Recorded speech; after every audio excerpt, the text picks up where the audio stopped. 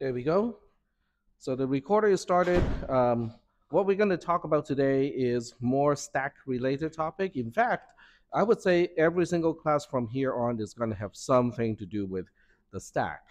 Okay, so I'm hoping that most of you have had a chance to review the material from last Thursday, particularly the trays that one of your classmates has already made a copy of, and the link is from the Discord server. So that is a very important resource, okay? Because it's harder to kind of write about it in words than to demonstrate everything using a trace, which includes how instructions execute, what memory locations are accessed, and so on. Okay, so that's a very useful resource. So today's class is going to start with lawyer talk, because the lawyer talk has to do with the mutual agreement between the caller, the code that is performing the call, and the callee, which is the subroutine or the function that is being called. We are not going to be able to cover every single point here, okay? But we are going to cover a few points that are super important. The first thing is for me to go over the points that we have already covered, okay? So I'm going to highlight the things that we have already covered, which is the return address, the address of the instruction right after the JMP to the callee, is pushed by the caller onto the stack before the unconditional branch to the function that we are calling. So this one we have already talked about. This one we have already talked about in the previous class on last Thursday. So if you have not had a chance to review the code that we talked about or the lab that you did on Thursday, it's going to be a little bit difficult today, because what we're going to do today is built on top of what we talked about on last Thursday. So this is how things look from the caller's perspective. And then from the callee's perspective, what we did last week has to do with this part here. The stack pointer points to the return address. So that is something that we did last week. And then also at the exit point of the callee, we also know that the callee is responsible to pop the return address and then use that return address to return to the code of the caller so that the caller can continue its execution. So what I have done so far, what I have highlighted up to this point, are the things that we have already talked about. It's just that I did not refer to this document when we talked about it. Yes? Last time was the caller name and yes, that is correct. So we are going to have a main function, just like in C and C++, just so that this way, we are looking at assembly language programming from the context of something that you're familiar with, which is in C++ or C programming, there's always a main function. The main function acts as the entry point of the entire program. So in this case, I'm replicating that, even though I don't have to, but I'm replicating the fact that we are using main as an entry point for the entire program. All right, so let me highlight what we're going to be focusing on today. What we'll be focusing on today is how do we pass parameters. So the way we pass parameters, okay, so there are two terms, related terms, but they're not exactly the same. From the caller's perspective, they are called arguments. Okay, so everything that you put into the parentheses, after when you're calling a function, those are called arguments from the perspective of the caller. So highlighted right here, it says your arguments are pushed in reversed order, which means the last argument is pushed first. Okay, so we are not talking about the ordering of the arguments on the stack. We're talking about the ordering of when it is pushed. Okay, so it is pushed first. Last argument is pushed first. On TTP, arguments are pushed contiguously, no gap between the arguments. I have to make this point because in other compilers, there may be gaps between arguments. For the purposes of optimizing memory access, so that way you don't have to waste memory cycles when you're accessing a multi-byte thing that is an argument. But in TTP, they are contiguous. They're one after another. This implies the last argument has the highest address because it's pushed first. So that whole statement, okay, the third statement has to do with, do you remember how things are pushed on the stack? What do we do with the stack pointer? And then what do we do with what the stack pointer points to? So you got to remember that. Okay, there's nothing I can do to help you remember that unless you kind of review the material, and kind of practice a little bit. So that's from the caller's perspective of how the arguments are set up. When the subroutine or when the function returns, then the caller has something else to do. If there are arguments, okay, so let me highlight that portion that is applicable. So if there are, in fact, arguments, the arguments will still be sitting on the stack. So the caller is responsible to, quote unquote, clean up the stack. In other words, the arguments that are still sitting on the stack at this point of the execution, they are useless at this point. So the caller is responsible to deallocate these items from the stack. Now, deallocating is not the same thing as a pop, because a pop means, oh, this value on the stack is of importance to me. I want to store that to something so I can use it later. That's popping. To deallocate simply means, oh, this is useless. I'm just going to get rid of it. Okay, so there's a difference between deallocating, which means I just don't need these items to be on the stack anymore, versus popping something from the stack, which basically means I need to retrieve that item from the stack because it is, I'm going to need it right now to use it for something. Yes, go ahead. Both increment the stack pointer. Yes. So they both involve incrementing the stack pointer. The only difference is, do you need to copy that content in RAM to something else first? So when you pop, you do, but when you deallocate, you simply increment the stack pointer. So we are just changing, we're moving the bookmark to indicate which part of the stack is still, quote unquote, in use. All right. Any other questions about the caller's perspective? How do we push arguments on the stack, and how do we clean up arguments on the stack? So I'll show you guys sample programs, to illustrate all of these points. Today we'll also talk about one little thing. The return value is always going to be in register A. So if the callee has a return value, then the return value is always going to be in register A. Okay, that's a fairly simple thing. I'll illustrate that as well. Yes? So a scalar is basically everything other than an array or a structure. So a float is a scalar, a pointer is a scalar, an integer is a scalar, a char is a scalar, and so on. So anything that's, I guess you can say anything that is not a composite, because a structure is a composite, which means it has components that are inside and you can extract those individual components.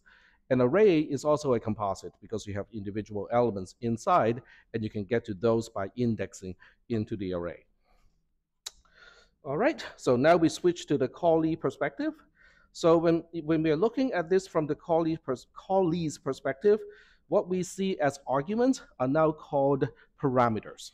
So if there are parameters, the first parameter is going to start at the address immediately after, quote unquote, higher than that of the return address. That simply has to do with the ordering of when it is pushed. So this is why it is super important for you guys to have already understood and be familiarized with how things are pushed on the stack and how things are popped from the stack. The last argument has the highest address, and parameters are contiguous in TTP, which is something that we talked about already. We are not going to talk about local variables, so we are not going to be getting into that today. But there's one more point that is super important. The value of registers A, B, and C are not assumed to be preserved by the callee. So the function that you call has the freedom to change any or all of these registers. So do not assume the registers are going to be preserved. And on the flip side, in the callee's code, There's also no need to preserve the values of registers A, B, or C. So the callee can just assume that, oh, I have all three of these registers to play with.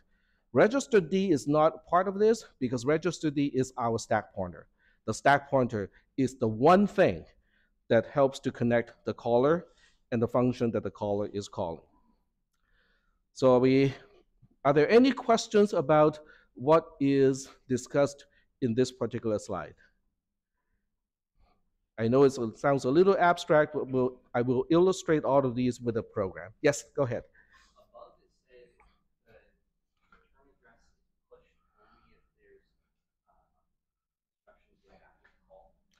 Um, Without that, does the callee know that there's no return address? the return address is always pushed. So which point are you looking at? The callee should return.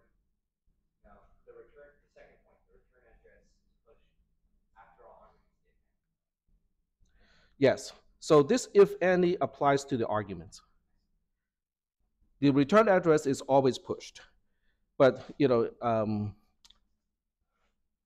after all the arguments, if any. So if you have arguments, then you push all the arguments first. Last argument first. The last argument is pushed first, and then you push all the remaining arguments. Then you push the return address. And then you do the immediate jump to the function. And that's why by the time you get to the function, the return address is always what the stack pointer points to.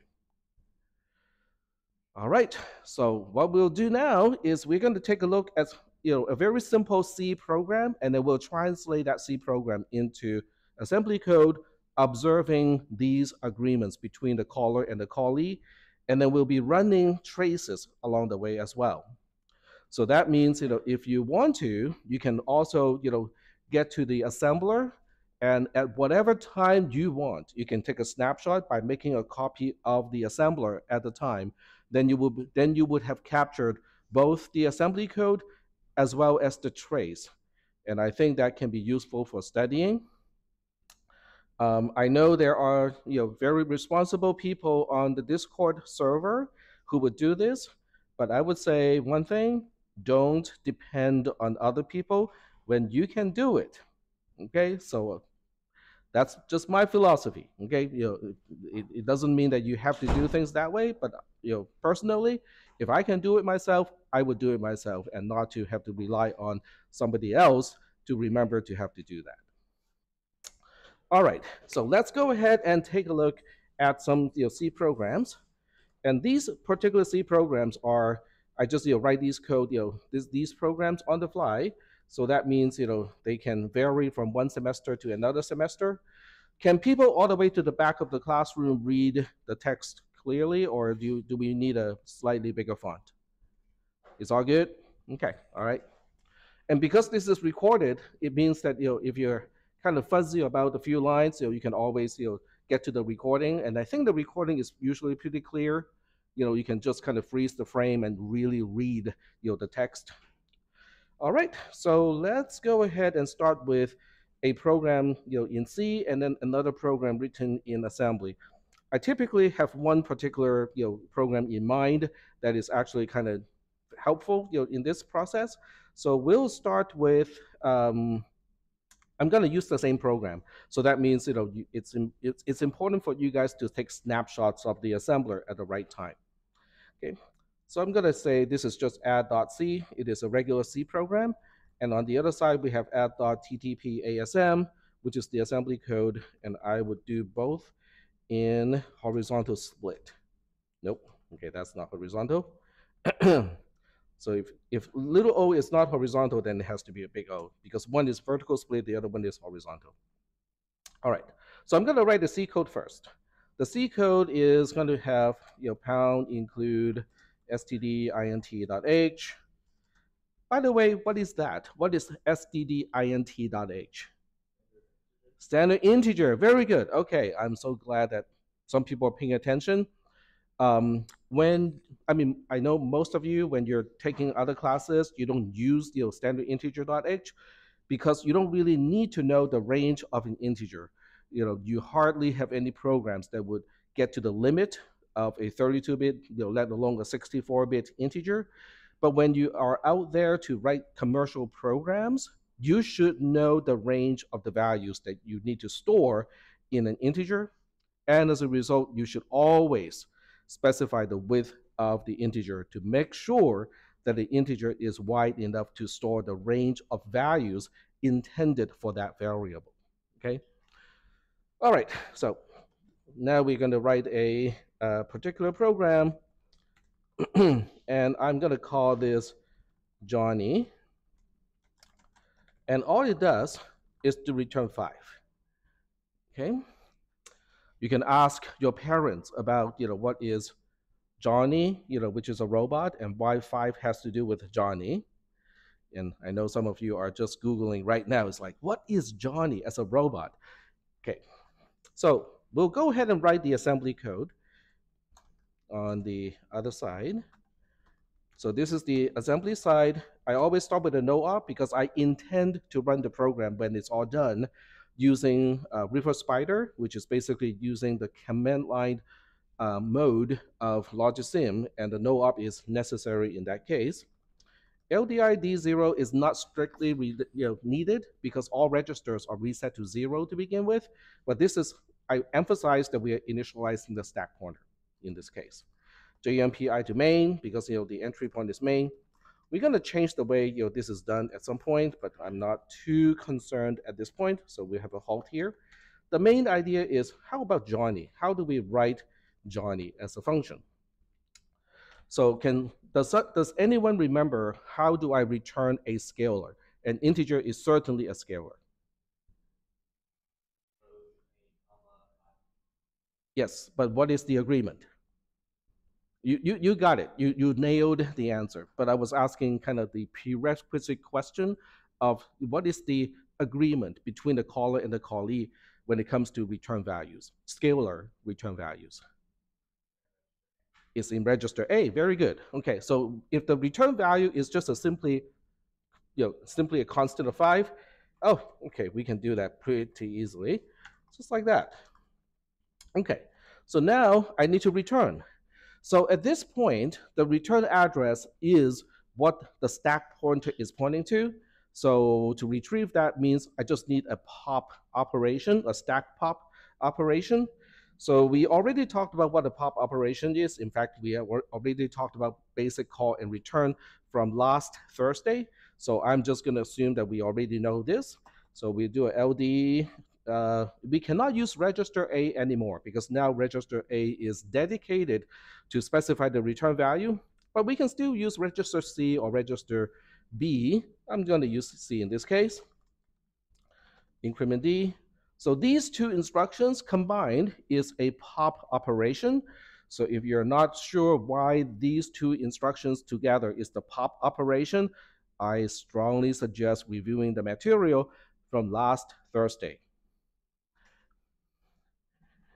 And then we have the return value, we have the return address, not the return value, in register C. So a JMPC is going to do the trick to continue execution at the caller. All right. So I'm going to do the same thing over here, okay? And then we'll have main like this, and then we just call Johnny. And then we have return 0. That's supposed to be a semicolon. There we go. So the C code is now saved. The assembly code is now saved. Yes, go ahead. So the register is stack pointer? Yep, register D is the stack pointer. So why is it initialized? Because it is supposed to be initialized to the location after the end of RAM, all the RAM locations. So the end of the RAM locations is location 255. So technically, it should be a 256. But because when you store to a register, which is only 8-bit wide, so everything is congruent modulo 256. So that means 256 is going to be 0 because congruent modulo 256 means everything is mod 256. So 256 mod 256 is a 0. All right, so that's the C code, and I will also finish up the assembly code. So the assembly code needs to make a call to Johnny. So that means I have to set up the return address. So it starts with a LDI. I can at this point I can choose register A, B, or C. I'm going to use register A, and I will say Johnny returns here. Okay, so I'm not going to use these super long and ridiculous label name in the near future, but at this point I'm going to be using those. Now I need to push it on the stack. So now you have to remember what is the sequence of instructions to push something on the stack. If you are drawing a blank right now, it's probably okay because we just introduced that on last Thursday. But hopefully you guys will start to remember the sequence like really soon, okay? Which means studying, okay? You got to study, write it in your own notes, okay? These two instructions push something on the stack. These two would pop something on the stack, and just kind of have it in your notes, because the moment you write it in your notes, you're already starting to remember, okay? Most of the time, if I write something on the piece of paper as notes, I don't need that anymore, because the action of writing it down is actually helping me to remember it. Okay, so we need to push it. So pushing is the reverse of popping. In this case, I have to first decrement D to allocate the one location that I need to store this, and then I store to that location, okay? And then we have a JMPI instruction to Johnny, like, yep, just like that. And then I need to define Johnny returns here, which is always at the label definition is always right after the JMPI instruction, because there's no way to continue execution at a halt instruction unless there's a jump to this location based on the label, because a JMPI is an unconditional branch, right? So it always branches.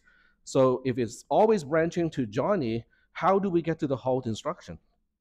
The only way to get to the halt instruction is another branch instruction. In this case, the other quote unquote branch instruction is the JMPC on line 10. That's the only way for us to get to the halt instruction. Yes? Why not combine line 15 and just say store the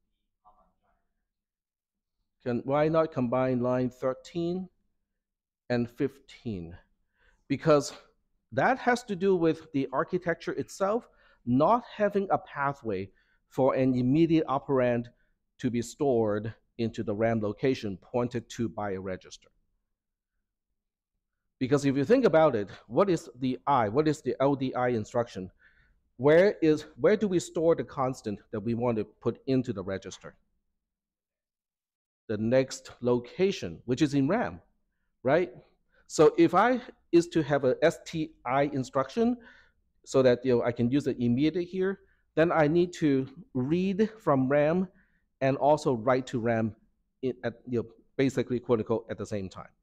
It doesn't have to be at the same time, but I would need to do both a read and a write in the same instruction, which is not impossible, but I just want the instruction set to be as RISC as possible, so that way you guys understand exactly how things are done. So okay, nobody is raising a hand. I'm going to assume all of you know what RISC means.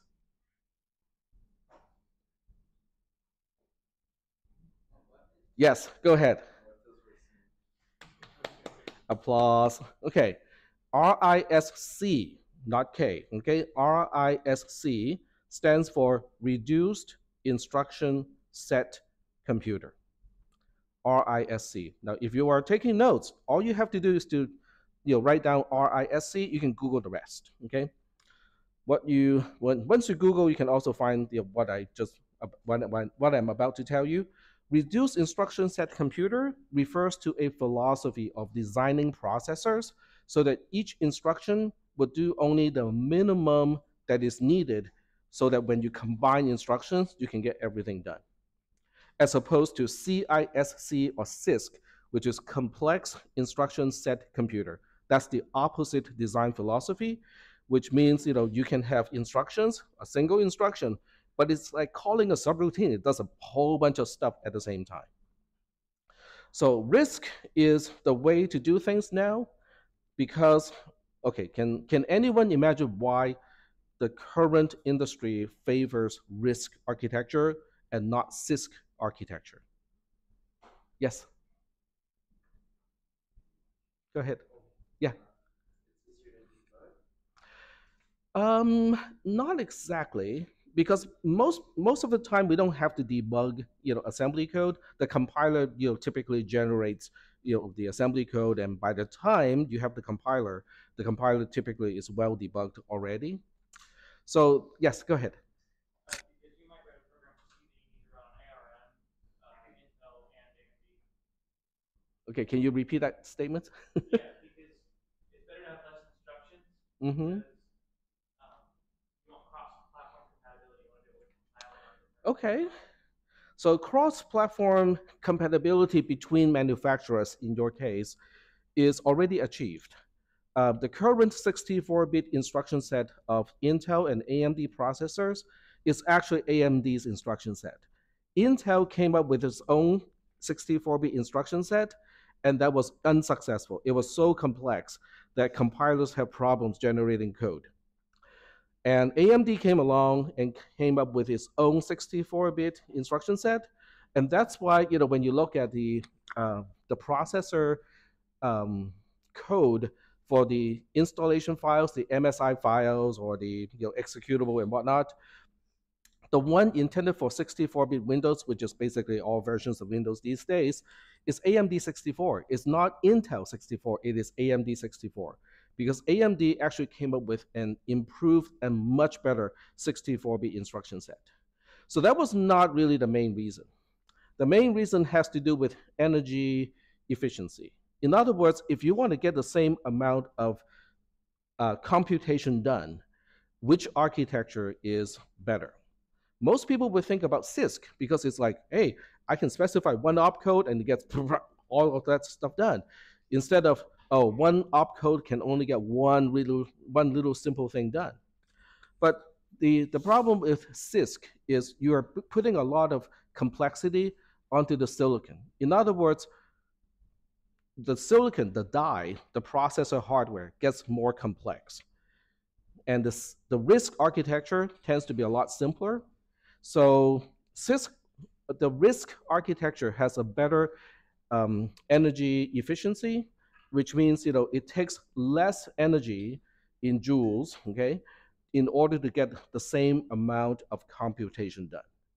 Now that is a major consideration, because how much processing power you can fit into a single data center is limited only by heat dissipation capacity. In other words, how fast can you cool down a building? That's the limitation. So RISC is currently the favored architecture. It's not just the data center that prefers energy efficiency. If you have a Fitbit or an Apple Watch, obviously you want to have energy efficiency. I mean, who wants to have to charge your watch every hour? I certainly don't. Every day is already too much, and the Fitbit I can charge this every 5 days, which is still a lot. Okay, if you think about it, this is a watch. Okay, why do I have to charge it every 5 days? Cell phones. Okay, do you want to have to recharge your cell phone every 2 hours? Probably not, right? So energy efficiency is the reason why we use RISC architectures. Yep. It's a design philosophy. It's basically, if I can use one single instruction to do, okay, I'll put it this way. In most CISC architectures, a push is done by one single instruction. A pop is also done by one single instruction. So it's call and so it's return. Those are all single instruction stuff. But when you look at the TTP architecture, how many instructions do we need to call? 1, 2, 3, 4. We need 4 instructions to set it up so that we can call a function. In the Intel architecture, it's just call Johnny, done.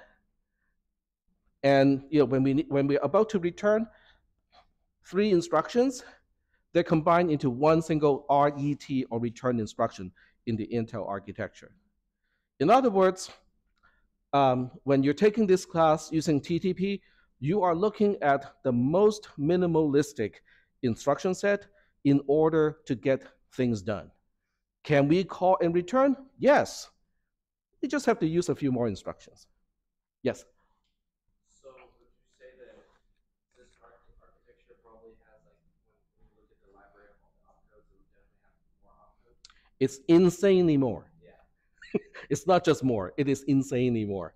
The TTP has, I think, 20 something instructions. That's it, right? We have four to deal with copying something into a register.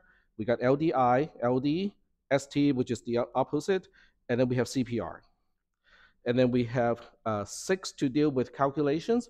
We have add, subtract, right shift, not, and or. Okay, and then we have compare, which is kind of like a subtract but not exactly the same. We have increment, we have decrement, we have JMPI, we have all the conditional, the conditional branches. There are five of those. And then we have the non-I version of the JMPs. So we have JMP with a register, but they're also the conditional versions of JMP. So we have JC, JS, JO, JI, JL. Okay, that's it. I can finish that sentence in 2 minutes. If you want to look up the number of instructions for the AMD 64 instruction set, you can do so. Okay, so you can ask how many instructions are in the AMD 64 instruction set, and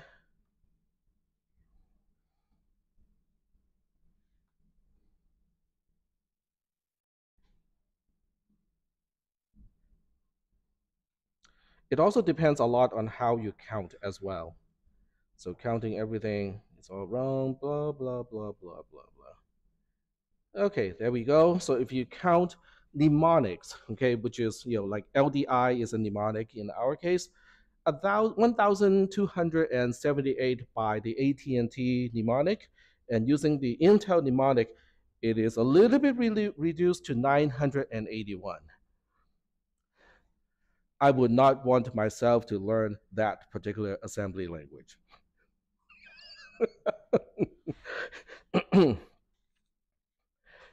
All right, so does that kind of help to provide a contrast between a RISC architecture, which is TTP, versus the Intel architecture, which is a CISC? Okay, all right. So let's get back to what we are setting out to do, okay, this particular program. So the C program is actually compilable, okay, and you look at this program, go like, but Tech, there's absolutely nothing we can observe out of this program because we don't have any variables to store the return value. So there's nothing we can actually gain from, nothing we can learn from the C program.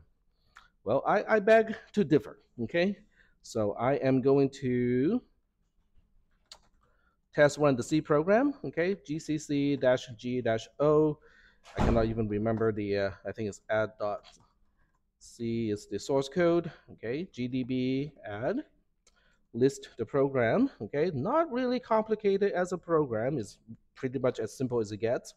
We'll put a breakpoint on line 11, and then we run the program, and now we stop at line 11. You go like, there's nothing to observe. We did not do a single thing with the return value. Well, as it turns out, GCC, which is also a C compiler, uses about the same standard. In other words, it would also use register A, in quotes, to store the return value. So now I can do an IR info register and look at all the registers. See how it has a register called RAX? That's the register A. It has the return value.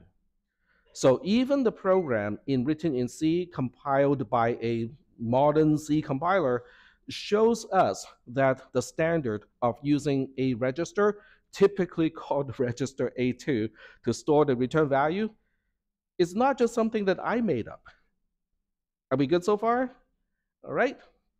So this is the behavior of running the C code. So now the next question is, what about running the assembly code? So we are going to do that. We go to, I have to go find my Reefer Spider installation. So now I submit the program in temp is add.ttpasm. Okay.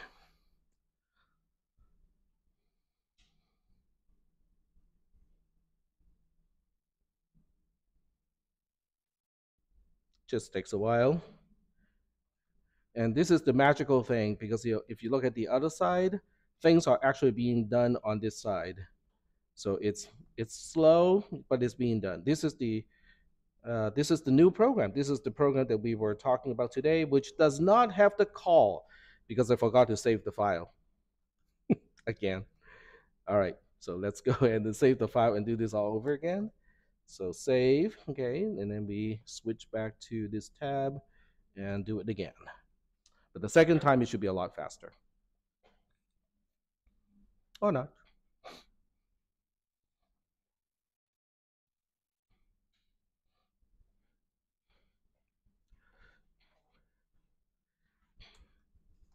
All right, so we'll take a look here, make sure this code is in fact the program that I want to run, and then we switch to the analysis tab, which is getting updated right now. All right, so it is done. So by the time the program halts, excuse me, by the time the program halts, there are a few things I need to confirm. I need to make sure the stack pointer is back to 0, 0, which means, quote unquote, the stack is balanced, okay? Because an unbalanced stack is not a good thing. 2, what was the last time I update register A? Well, that is reflected on row 14. A gets a value of 0.5. That's how I know that I got the right return value. We got all the way to back to main because this halt instruction on line 18 is at location 10, which is the last instruction of the entire program. So this is how I can confirm this program ran as expected. Okay, the C version did exactly the same thing. Are we good so far? Are there any questions about this program? Yes. If your GDB stores a scalar value when you first register, what does it do when you have a struct or an array? It's okay. First of all, C has no capability of returning an array. So if you attempt to return an array, it will return the address of the array, which is a scalar. If you're returning a structure, it is awfully complicated and inefficient. I can briefly describe the process, but I'm not going to do it in this class. So what happens is when you return a structure, when you call the function, there is a portion of the stack allocated based on the size of the structure that's allocated. So whatever you're returning as a structure is copied into that space on the stack, so that by the time the code returns to the caller can then go to that portion of the stack to get to the quote unquote return value, which is a structure. But it is awfully inefficient because you end up with a lot of copying around. So typically, if you need to modify a structure and quote unquote return it, you pass a pointer to the structure to the callee, so the callee can directly modify the structure. Returning an entire structure is awfully inefficient. If you're doing C++ programming, this also means you're returning an object is also awfully inefficient. The only exception to that rule is when you're returning not an object, but the reference to an object. So if you have a class name, and then you have an ampersand, and then the function declaration, then you're returning a reference to an object of the class that you specify. That is more efficient.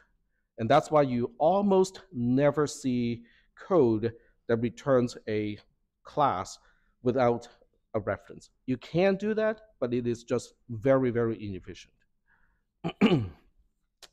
All right, so this code works. So we're going to go back to the program and do some modifications. We're going to make it a little bit more fun. So now we declare another function. We'll call this Ryan,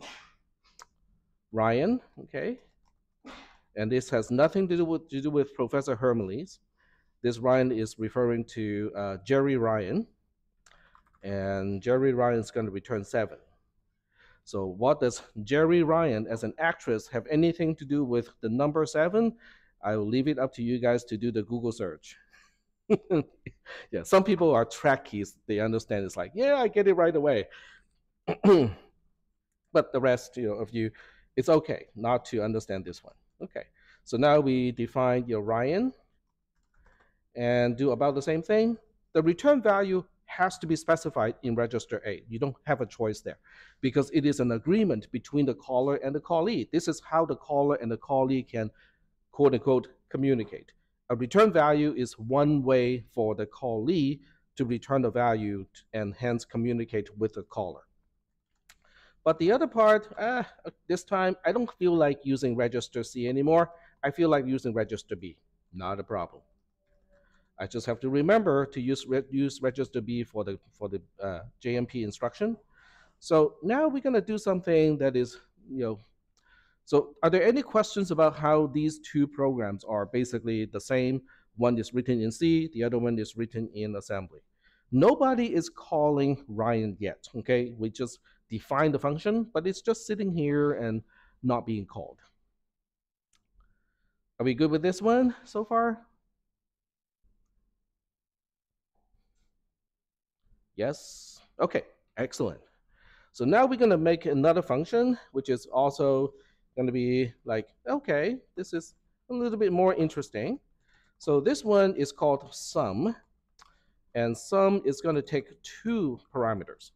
The first one, let's call that A, and the second one, okay, syntax highlighting is really helpful because I can tell that I mistyped something. Okay, and all it's going to return is A plus B. That's all it's going to do. So now I have to go and implement sum as well. All right. So this gets a little bit more complicated because now you have to ask the question, how do we get to parameter A and parameter B? That becomes the question, right? So can anyone remind me where am I going to find those parameters? Yes. It stores them in the first order, right? They are pushed before the return address. Okay, so whatever argument B is corresponding to is pushed first. Whatever argument is corresponding to parameter A is then pushed second, and then the return address is pushed last before the JMPI instruction. Okay, so relative to where the stack pointer points to, where exactly are these things? So I'm going to use comment here. Okay, so in the assembler, you can use // to start commenting, just like you can do that in a regular C program. Okay, so I want to find out exactly how the return address, parameter B, and parameter A are related in terms of their position. So this is completely out of order. Okay, so let's just say that what you see as up is higher address, and what you see as down as lower address. How should I reorder these 3 lines so that they are corresponding to the correct ordering in memory space? Remember, parameter B is pushed first, and then we push parameter A, and then we push the return address. Yes, that is correct. So B is at the highest address, A is right below that, and then return address is right below that. Okay, very good. And can anyone tell me where the stack pointer is pointing to? And I'll give you a clue. It's pointing to one of these 3 things. Which one do you think is pointing to? The return address. Very good. Okay, so this is really helpful because now I can go like, oh, okay. So I can get back to parameter A and parameter B. If I just kind of say, hey, register D, why don't I add 1 to you? That becomes the address of parameter A. If I add 2 to what register D has, then I get back to parameter B. Does that make sense? Okay. So now we have to take into another consideration when you're performing stack operations. Unless you're ready to lose the content of where the stack pointer below where the stack pointer points to, don't change the stack pointer, especially don't make it bigger. Okay? Yes, go ahead. When you're saying like current address is the access A or B, Mm-hmm. just add one or add two. Are you saying you're incrementing once or incrementing twice or? Incrementing once versus incrementing twice, or to that effect. To that effect. So if there was a function that had like 60 arguments for some reason, would you have to increment that many times? Well, you can always use an add instruction instead of, you can use the add instruction and the LDI followed by add instruction if you have that many things to deal with. All right, so the thing that I want to talk about next is everything below where the stack pointer points to is quote unquote not safe. Okay, you can kind of imagine there's a special kind of gremlins that lives in the processor, and it goes like, hey, this is below where the stack pointer points to. I'm just gonna go there and randomly make some changes. Okay, but as long as you're at or above where the stack pointer points to, you're protected. You're good. Okay, so that little gremlin is called interrupts. Okay, but I don't want to get into the discussion of interrupts just yet. Okay, but the point is, you don't want to change the stack pointer, especially moving it up, unless you are 100% sure you don't need all the things below where the stack pointer points to. So now the question is, okay, so how do we get to A? Okay, because the first thing we need to do is to get to parameter A. So I think this can help. So what this is doing is it is just making a copy of register D in register C. So now they both point to the same location. And then go like, yeah, that's a good location to start with, but that's not exactly what I want. I want to get to the next instruction. So right at this point, C is now the address of parameter A. Good. The address of parameter A sounds good. But I don't need the address because the C code is not adding the address of A to the address of B, it's adding A to B. So what do I need to do to get to parameter A instead of the address of parameter A? Dereference. Okay, so in TTP ASM term, how do I dereference? Which instruction do I use to dereference this time? We need parentheses. There are only two instructions that make use of parentheses. One is store and one is load. Which one do I need? Load, because we are not changing the content. We're just reading from that content. Okay, we are reading from that location. So now we do a LDAC. So the register A, this is register A. I'm gonna emphasize this is register A, is now the dereference of the address of parameter A.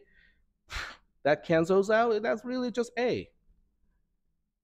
Okay, have you guys all learned that the reference is the opposite of the address of? Okay, very good. All right, cool. Now we have parameter A stored in register A. We just have to do the same thing to parameter B. But wait, hold on a second here. Parameter B is not where register C is pointing to. What do I need to do to register C so the register C also points to parameter B at this point? Yeah, no, just once because it's already pointing at A. So we have to increment it exactly just once. So C is now the address of parameter B, and I can now use this instruction. Oops. So that register B is now the dereference of the address of parameter B, which is really just B itself. Yes? Oh, you incremented D. Oh, thank you. I said one thing and then typed something else. I'll make a really good spy.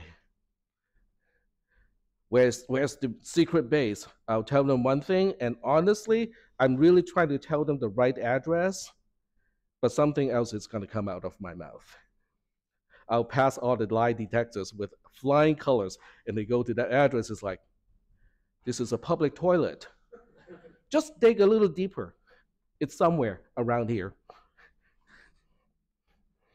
All right. So now we have A and B in registers A and B. What do I need to do? How do I get this? Which instruction? Add. Okay, that seems to be only one possible choice in this case, right? Just simple add. Okay. So I can do add AB or BA, but add AB makes more sense because now the actual sum is also in the register that is supposed to return the value.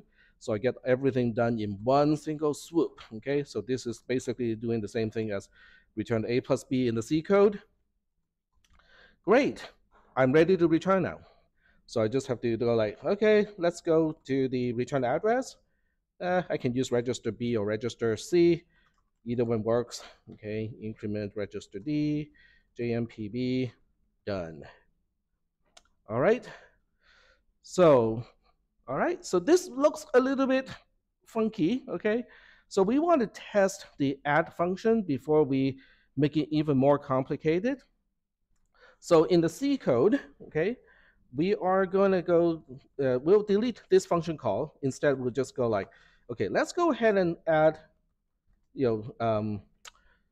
I give it some constants, let's say, 6 and 7, okay? So it should return a 13, okay, in register A. So we'll go ahead and say, okay, save the C code, and now we test run the C code. G plus GCC dash G dash O, this is called add. Add.c is the name of the C code. GDB add. Okay, put a breakpoint on line 21, run the program, and now we do another IR, which stands for info register, by the way. And we look at the first register. It is hexadecimal D, which is also in decimal 13. Woohoo! Okay, that got the job done. Yep. You said earlier in the slides that the color is responsible for clearing out arguments from the stack. Yes. Shouldn't we have instruction in our assembly? Yeah, but I haven't implemented the call to add just yet in the assembly code. So I have to make some more modifications to the assembly code before the assembly code does what the C code is doing. But I do confirm that the C code is returning a value of 13 in its own register A. Now, this is a gigantic register A. It's a 64-bit register A. But the concept is we are still using one of the registers to specify the return value, okay, because it's one of the most efficient way to do it. Okay, so now we kind of go back to this code here and go to the assembly side, and we go like, we are not calling Johnny anymore. So this time it's, we are calling sum. Okay, so I'm just making minimal changes so I don't have to make massive changes here. All right, this lines 36 to 38 are pushing the return address. So this is why I have to put the new lines before that, because I'm supposed to push the arguments before pushing the return address. That's part of the agreement. Okay, so we have to push 7 and 6 on the stack. In which order? What do I push first? 7, because the convention says I have to push the last argument first. So we have to push the 7 first. Okay, so LDI A with 7, decrement D, STDA. That pushes the 7 on the stack. LDI A with 6, decrement D again, STDA again. That pushes the 6 on the stack. And then we push the return address on the stack, which is from line 43 to line 45. And then we perform the actual jump so that we continue execution at the function. And this time, when it comes back, I do have some items to clean up because the function will clean up the return address, but the 2 arguments will still be sitting on the stack. So that's why I need increment D and increment D here in order to deallocate the arguments that would otherwise be still sitting on the stack. So save the code. I'm gonna say something that will annoy some people to no end, but I'm gonna say it and do it anyway because that's part of the experience of this class. I'm not gonna write the comments. So it'll be up to you guys to write the comments. I don't have a problem sharing this code with you, but you're gonna be the one writing the comments. Okay. So why do you think I do it this way? Yes. Well, actually, I would not even encourage you to watch the video. I want you to try to comment it without watching the video first. So that will force you to kind of think about this. You would have, hopefully, a vague recollection of what we talked about today. Okay. And through that vague recollection, you will just kind of jot down something, and then you can watch the video or watch the trace to confirm whether your comment is correct or not. And getting through that process is helping you to one understand and two to remember how all of these pieces are put together. All right, so let's go ahead and test run the assembly code. And let me get out of here first, get back to this folder, and then we test run the assembly code. I do about the same, programming example, every semester, but there's also slight variances from one semester to another semester. All right, so it says everything is good, simulating, and it's now turning in the trace data. And once we have the trace, we're going to look through the trace, okay? Because that is actually one of the most important steps of understanding how everything connect in this class. So now we go to the trace here, and we'll start from the beginning, okay? This will be very boring at first. We got a no op, doesn't do a single thing. We initialize the stack pointer, which also basically does nothing. We continue execution at main, okay? We continue execution at main. This is putting a 7 into register A, confirmed. Register D, which is our stack pointer, is now FF because it's decremented from 0, 0. Okay, so far so good.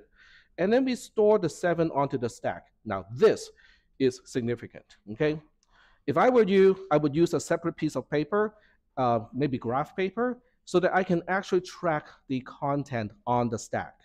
Okay, so on one hand, on the left-hand side, I would put down the addresses on the stack. On the right-hand side, I would put down the value at those locations on the stack. Okay, this is a kind of a dynamic thing. It's harder for me to kind of do it in a static way and just give you the picture because they change over time. But this means we have 707 at location FF, and without going through the boring trace, now we have 06 at the lower location of FE, and then we have the return address at location FD. So these three cells in the spreadsheet, C11, C17, and C23, they collectively give you a picture of what is on the stack. We have parameter B, parameter A, and the return address. And the stack pointer, which is register D, is pointing to the last thing that we just pushed on the stack, which is the return address. Are we doing okay so far with that explanation? So this trace really, from my perspective, it really should help connect all the dots because you can actually see it. Nothing is happening in real time because this is all captured, and you can comment, okay? If you get a copy of this particular trace, you can use your cell, column H for your own comments. So that way you can add as much comment as you want, okay? And say, okay, what is happening here? Why is it happening? Or how does it connect to some earlier things that happened? Okay, so let's move on. So now we do a JMPI to sum, which means we are continuing execution at the function. So at that function, so this is where you want to kind of update your picture so that you have both register D and register C pointing to the return address. Yes? 26 for that FP value, that's a hexadecimal number representing it is the return address in main. It would be the label called some returns here.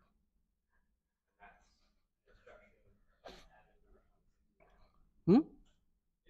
That's the halt instruction. That's where the halt instruction is. So that's a very good question. And if you are driving this whole thing, you can go to the assemble tab and just go there and make your confirmation. So you can actually go to here. This is our okay, not the halt instruction, but the instruction right after the JMPI instruction. And you can also see how the label definition is right here at location 26, because that's where we need to return to in order to continue execution in the caller. Is that okay? All right. So getting back to the analysis tab, okay. So register C now points to exactly the same place as register D, because I just made a copy register. And then I increment C, so that C is now pointing to location FE. You already know that location FE is where parameter A is located. So that's what you probably need to write down, okay, over here with the other cells, is where is register C pointing to? Register C is now pointing to parameter A. It is not parameter A, it is the address of parameter A. I go like, okay, that's great, but that's not what I really want. I want the value of parameter A. So once we have a dereference here, register A is now parameter A, which is 6. Is that okay? All right. And then using a very similar mechanism by incrementing C again, it is now FF. And we can recall that earlier, location FF got a 7, which is our second argument. So now register C has the address of parameter B. And it's not the address of parameter B that I really want. I want the value of parameter B. So I need to dereference it. So now register B becomes the value of parameter B. Once I have parameter A and parameter B, I can perform the add. So after the add instruction, I have the 13 stored in register A at this point. And then we continue execution.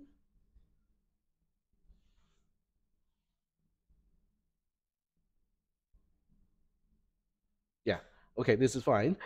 And then we continue, and these 3 instructions, you should probably start to recognize these 3 as one single chunk of instruction. They're just returning, okay? We're just returning to the caller. So by the time we do a JMPB, register B already has the return address, which is 26 in it. So we continue execution at location 26.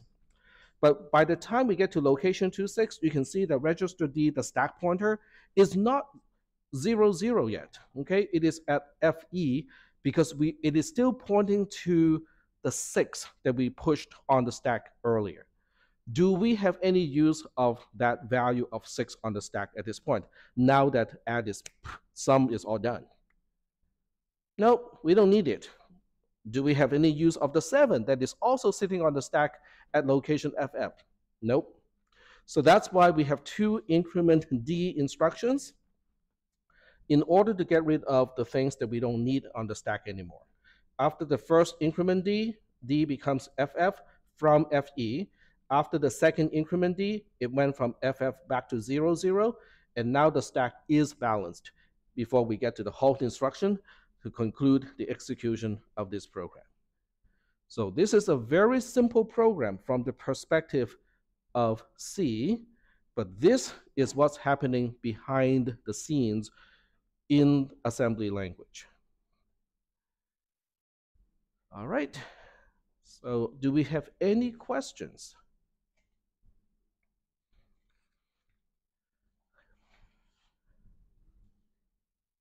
Yes, go ahead.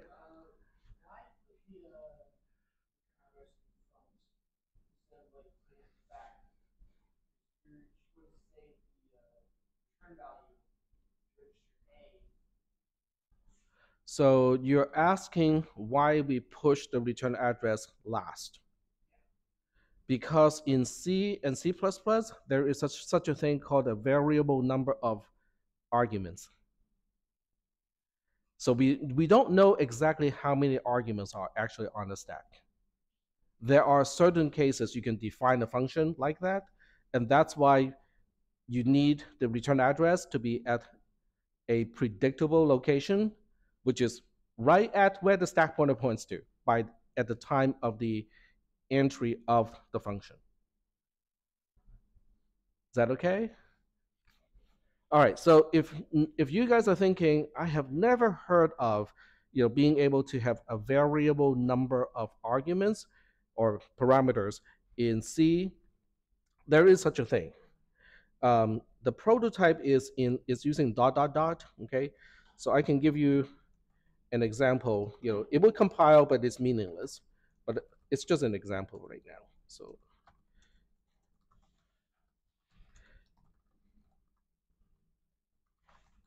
okay, so I'm just going to define it. Okay, you can define a function called f. Okay, it has a known function, a known parameter.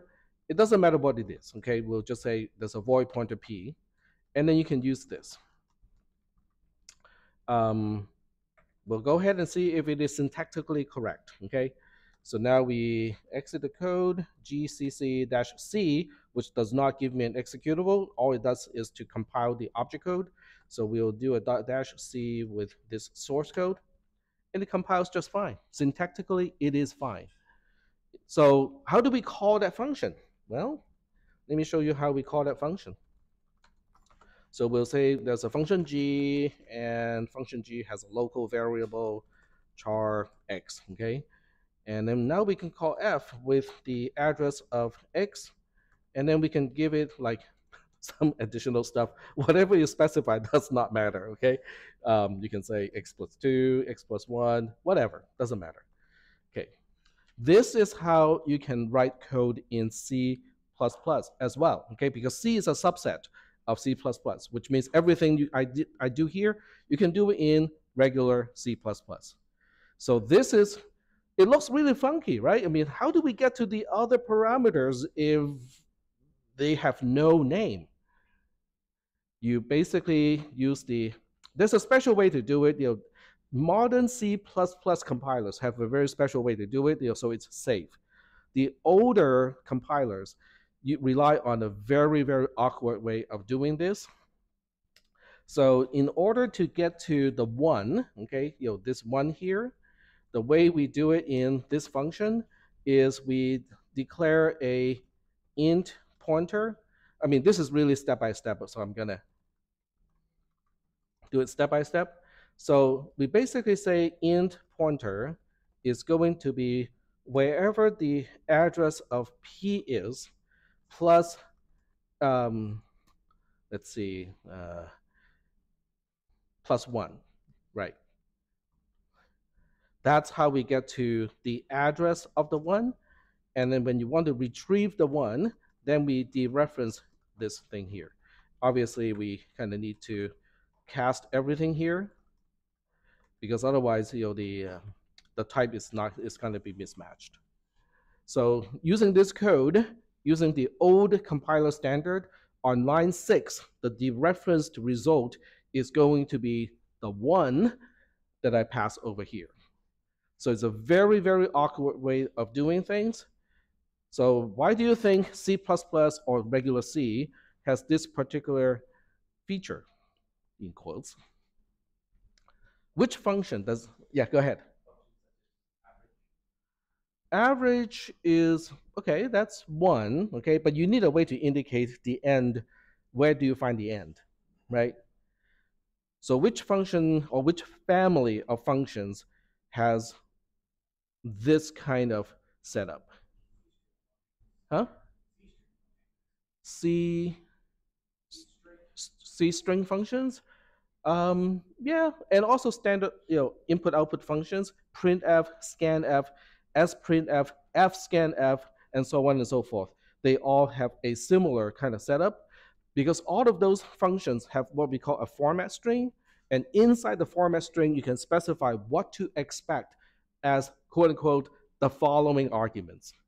So, and depending on how the format string is created, you can say, oh, there's a whole bunch of stuff after this, or just one or none.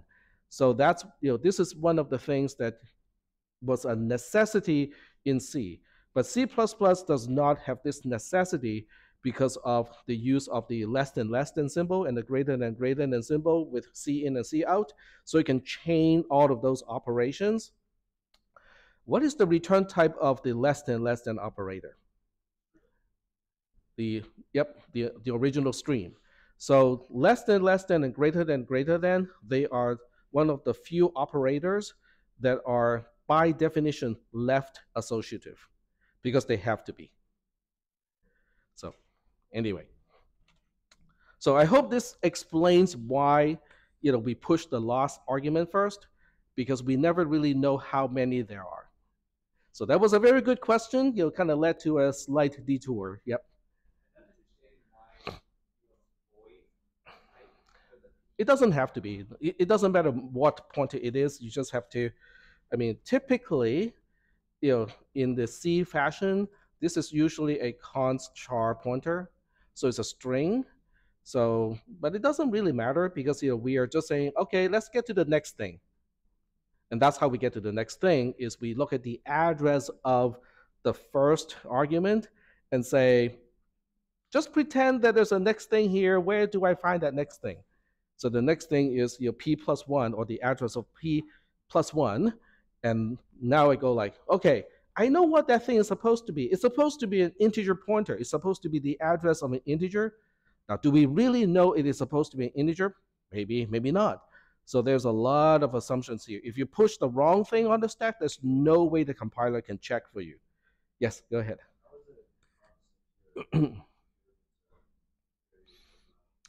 Okay, so the question is where is that const placed? So because the const is before the char, it means I can change the pointer. I just cannot change what it points to. Yeah. And besides, p plus 1, the address of p plus 1 doesn't change a single thing. I'm just looking at p and go like, hey, where are you? I'm over here. Okay, so who's next to you? Or what is the location that is next to you?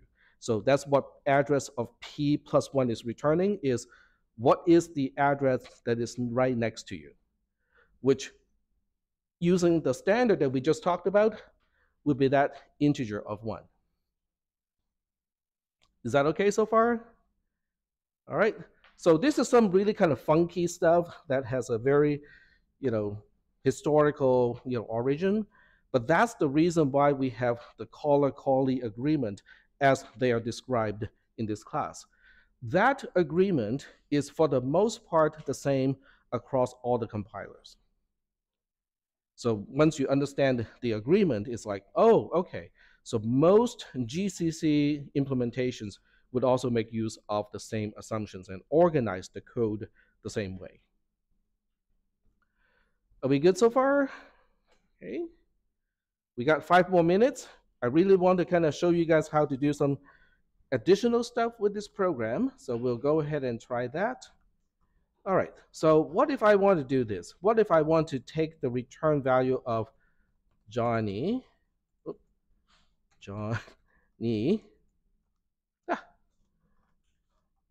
and Ryan, and use the return values as my arguments when I call sum? How do I do this? And I would argue that we know how to do this already. I have already talked about enough concepts to get this done. Yes?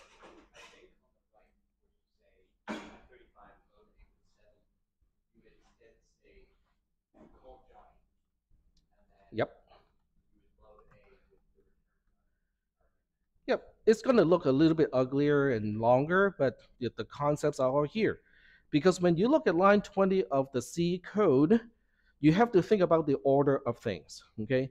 Do we call sum first? No, because we would not know the arguments to push on the stack yet at that point. So that means I cannot call sum. Do I want to call Johnny first? No, because that's our first argument. We are supposed to push this last argument first. So that means the only thing we should do first is to call Ryan. after we call Ryan, okay, so we'll go ahead and call Ryan first. Okay, so let's go ahead and replace these 3 lines of code with a call to Ryan. So we have the LDI a Ryan returns here, decrement D stda jmpi to Ryan, oops, and then the label return Ryan returns here is here. So now we have the return value in register A. What do we do at this point? Push it on the stack. Very good, because register A has the return value, but it's not on the stack yet. Okay, so now we have to follow the caller callee agreement and push it on the stack. So now we have decrement D stda, because register A has the return value. And what do we do? Kind of the same thing. We now call Johnny, and then we just do a kind of the same thing. Johnny returns here, decrement D stda jmpi to Johnny, and then Johnny Johnnny returns here is here, and then we push that return value on the stack. That's it. Okay, so this time, when this is all done, register A should contain 12, because Ryan returns a 7, Johnny returns a 5, 7 plus 5 is 12. Okay, so we'll take a look. We still got 2 more minutes, so if this doesn't work, I still got time to debug it. Yes? You have to change the amount of increments that you do at the end of the Nope, because we still only have 2 arguments on the stack. All right, so we'll take a look and take pop. Yep, pop D and submit. Okay.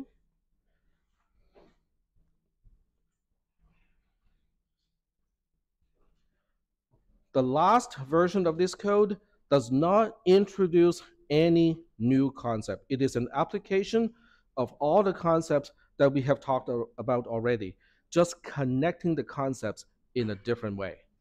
Okay, so that's kind of the essence of this class. Is right now we are looking at this sort of program. And let's see, it's all done. So we want to confirm that it is returning a 12. Okay, that's a confirmation. 0C is a 12. And we balance everything. The stack pointer goes back to 0, 0, and there's a halt instruction at the end. So this is all good. Yes? Huh? Yes. So the sum function call is the jmpi to sum. This is where we continue execution at sum. So it is still using fd for the return address. But so when you look at what we push on the stack, we have 5 pushed where the 6 used to be, and then the 7 is still it's a little funky because it goes back and forth quite a bit. And this is where looking at the trace is going to be useful, because this is not a single thing like the stack goes like this and then go back up again. It goes like this. It bounces like this a little bit. But don't leave just yet, because you do have a lab today that relates to the code that I just talked about today. So hopefully you guys will make some connection between the lecture, the sample program, and also what your lab is asking you to do today. So today's lab is called params and return value. I hope that sounds familiar, because otherwise we're in big trouble. And the access code is frame. So we'll talk about what the frame is, next, well, this Thursday. I'll see all of you over there, and